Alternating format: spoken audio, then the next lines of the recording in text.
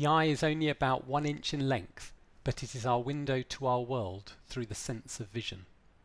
The transparent lens on the ocular surface is the cornea, and this is covered by the tear film, which is a vital component to good vision, despite being only 1/10 of the thickness of a human hair. It is made up of 3 principal layers. The oily lipid layer on the top prevents evaporation. The bulk is the aqueous watery layer, and it is held on the ocular surface by the mucin and glycocalyx. The tear film functions include allowing us to see clearly between blinks, with each blink restoring clear vision if the tear film is drying up, removal of loose debris that falls on the ocular surface, fighting infection with antimicrobial agents it contains, and keeping the surface cells hydrated, restoring the transparency of the cornea and maintaining the comfort of the tissues, which the most nerves per square millimetre in your body. So how can dry eye be caused?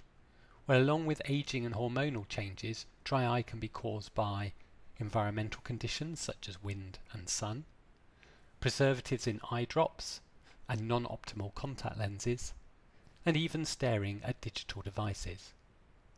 So what does research tell us about the underlying process that causes dry eye disease?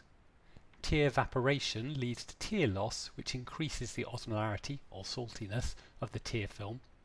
This causes inflammation of the ocular surface, which leads to damage, which destabilizes the tear film still further, leading to a vicious cycle of disease. Hence, dry eye is not a short-term condition.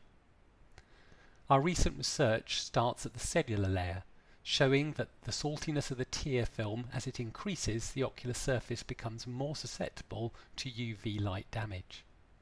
We have designed and validated new instruments to better diagnose the disease, some for opticians and optometrists, and others that can be used in pharmacies or even at home, such as this app. You just answer a few questions and stare at the screen, timing until your eyes first feel uncomfortable.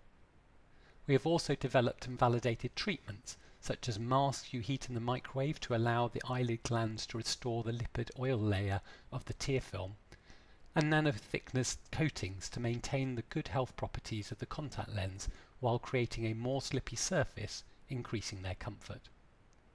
So do come to the Royal Society exhibit if you can, and be part of live ongoing research to make sure that there is not a dry eye in the house and beyond.